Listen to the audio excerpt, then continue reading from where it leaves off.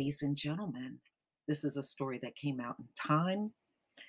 And boy, these federal employees are, whoa, they're fired up mad.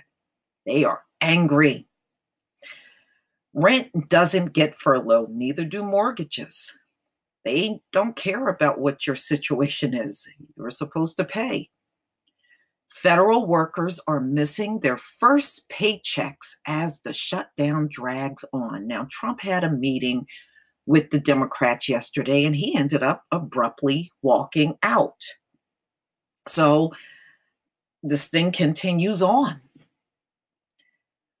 Federal workers furloughed or working without pay under the partial government shutdown are feeling the sting of going nearly 2 weeks without receiving any new money as bills start to pile up. It's stressful, says Nicole Rhodes, a resource assistant at Wayne National Forest in Nelsonville, Ohio. She was last paid on December 28th and does not know when the next paycheck is arriving. As the shutdown goes on, it's unclear how she will keep up with her bills. Rent doesn't get furloughed, she said. Yeah, I laughed when they first shut down because the Trump administration were telling them, write a letter to your landlord. Landlords don't want letters. They want money. Mortgage companies don't want letters. They want money. Okay, you got a problem with that. Maybe that's something that just works for Trump. It sure don't work for the rest of us. Workers trying to make rent, student loans, car, credit cards, and other payments that make up monthly bills are under severe strain as portions of the federal government remain shut down for a third week, becoming so far the second longest shutdown in U.S. history. The last paycheck most federal employees receive came around December 28th. This Friday will mark the first payday where nothing will come. The government aimed to offer a way to ease the stress over money in the form of a notice on December 27th from the Office of Personnel Management, which oversees federal workers. In its guidance, OPM advises those who will not be paid during the shutdown to reach out to landlords, creditors, and mortgage lenders to request reduced payments. The office provided sample letters people could use to negotiate payment. One letter, which has since been removed from the guidance, originally suggests employees ask their landlord to barter maintenance service for partial payments. People don't do that. You can't barter your rent. What are you talking about? That's unrealistic. I guess you did remove that letter. It's stupid. Advice that invited staunch criticism on social media and worker representatives. Tony Reardon, the president of the National Treasury Employees Union, said the suggestion was laughable in an interview with CNN. And he's right. That is stupid. Nobody barters. Please tell me the name of this place where you get to barter rent. Let us all know. I think it's disgusting, candidly, he said. It's wrong to treat human beings this way.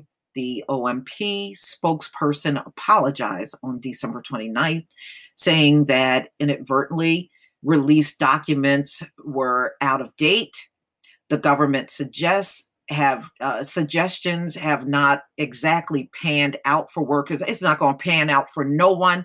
And whoever wrote that letter, you can tell that person never had any financial problems. You can tell. Andrew, let me just go on. All right, so this is a furlough federal employee who lives in Chicago, says he reached out to his landlord and asked to have his rent deferred until the shutdown was over, to no avail. See, these folks don't want to hear that. They don't want to hear you need to stay in this apartment without pay, without offering them any pay for X amount of months or even years, which is what Trump is suggesting. Nobody's going to allow you to do that. So, of course, I'm not shocked the landlord didn't want to hear that. Like many federal workers, he will not receive a paycheck this Friday when he would normally be paid. You know, contrary to what many people believe, a lot of folks live from paycheck to paycheck. That's reality in America. I'd heard that there was a statement made that landlords would work with us, said Van Single. They said no, they're still enforcing the terms of the contract. That's right. That's what landlords are going to tell you. You know, just because you can't eat, the landlord don't see why they can't eat. So the only thing you need to do, Van Single, is get your butt out there and look for work. That's the best thing for every single federal employee that's going without a paycheck. It's no point in whining about it. It's not going to change. There's no end in sight. So you're going to have to make a decision to take a job in the short term so that you can pay rent. You know, don't y'all play a lot of nepotism? You sure did when I was in corporate America. So since there's a lot of nepotism, you need to hook up with family members and see where they're working and if they got open positions and they can get you in there. You don't even need experience because of nepotism. Okay, but other bills don't always accept payment on credit. The 36-year-old, who is also an attorney, says he may seek out a temporary legal work, though he feels the open question about when the shutdown will end makes it hard for employees to make a gamble on hiring him. Well, I don't know. I don't know what you're going to do, but you better find some kind of work while you're just sitting there. Rhodes, 23, echoed a similar concern. While she was able to rely on family to help her through the holidays, she's now considering seeking a part-time job where she lives in Athens, Ohio, to earn money during the furlough, but worries about abandoning a new job upon the government reopening. Well, that's actually not that bad. You know, you better think about what is more important to you, keeping a temporary job or your government job where, you know, once upon a time it was believed those jobs were safe. They don't look too safe anymore. I want to leave an employer behind, she said, but if it goes beyond a month, more than a month, I can't go without a paycheck. I can't. I hate saying that the shutdown has left me in the dust, but it really has. Well, apply for unemployment. At this point, you have the right to do that. You're going without a paycheck. It may not be all the money in the world, but you'll have something coming in. Rhodes said that she could not consider asking her landlord for a payment delay and that she would not want to get in the way of maintenance workers already hired to do the work that OMP suggests she barter for it. Nobody's going to take work for rent. I don't care what any of you say, such as painting or carpentry. Well, if they got a hired maintenance staff, why would they need you to do painting or carpentry? That's stupid. Isn't that problematic? They don't need my help, she said. They sure don't. That's a cycle I won't want to be part of, she adds. But I'm very lucky. It's just me and my roommate. If you have a family or kids, I can understand if you need to do something like that. For one, the Internal Revenue Service employee in Philadelphia, the suggestion from the government is to reach out to lenders and landlords, only compounded by stress of the shutdown. The government is asking employees to barter to pay rent or creditors was extremely distressing to me because it's unrealistic, says the employee who declined to share her name. We don't even know our landlord.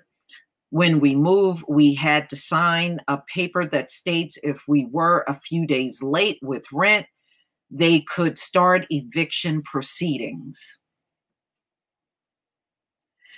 The employee who was recalled back to work on January 7th after being furloughed when the shutdown first started on December 22nd says working without pay just makes it harder to complete tasks. Yeah, because you don't want to work. I mean, be real. You don't want to work. If you're not going to get paid, who wants to sit there and work? That's why your TSA agents are now calling out sick in high numbers.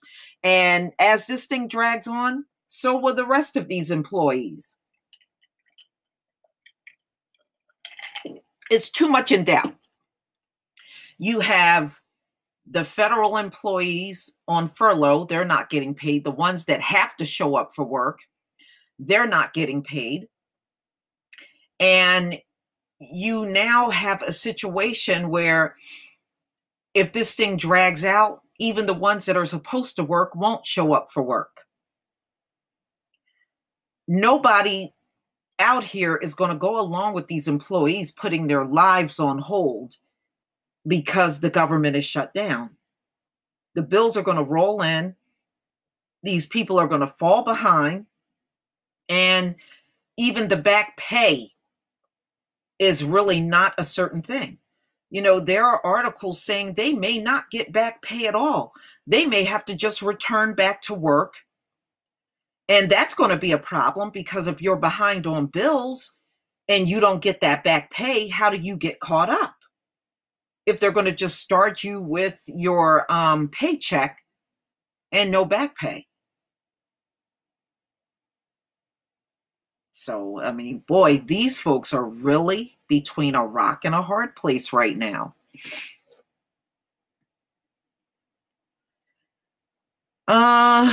Right now, it feels like indentured servitude.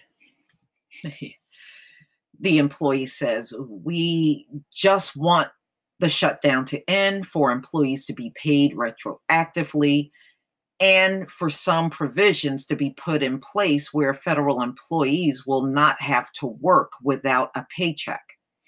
Van Singel, who has been passing his time off during the furlough, doing puzzles and volunteering, says the third week marks the first time he felt real fear over his future. Well, forget the puzzles and the volunteering. Go out there and look for work. Start filling out applications. I thought it would be over in a week or two, but I didn't think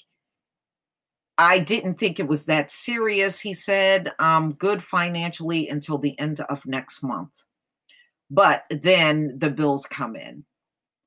All these things a week ago, I wasn't concerned about, but now it's a real concern. So these folks are in a lot of trouble. They really are. And you got a president that's talking about dragging this out months, even years. These people can't go months and even years without a paycheck. That might be convenient for Trump. That's not convenient for anybody else. And the politicians aren't hurting. Most of them are millionaires, right? So if they're millionaires, they're not hurting. Nancy Pelosi is a millionaire. Chuck Schumer is a millionaire.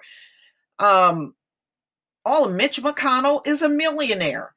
I mean, these people are millionaires. They don't give a damn about these folks if they're sitting there and their lives are falling apart. But now, ladies and gentlemen, having a federal job is not secure at all. At any given moment, as we can see, this is the third shutdown in 1 year these people had to go through. But this one, by far, is the longest.